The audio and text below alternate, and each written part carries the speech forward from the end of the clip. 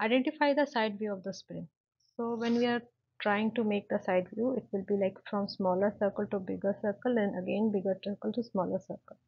So if we draw, it will be something like this. That means from outer circle, when we are going from a smaller to bigger, there should be a point, the line could come inside to make a smaller circle also. So somewhere there should be 4 lines, 4 curves or 2 circles, something like, which is there in A and B but not there in C and D. So these both will be wrong. Now if I draw a line, we see okay, there is a gap here, which that gap should be something like this C, which is there in A and B. Then again, if I try to draw like here, it will be something like this, and here if I draw, it will be something like this.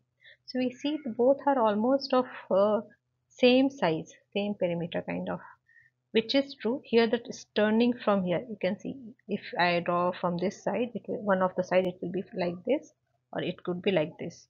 But it is turning in the middle only. Whereas it is turning here in this option, it is turning like this part is bigger and this part is smaller, which is not there in the option. So that's why A will be correct and B will be wrong.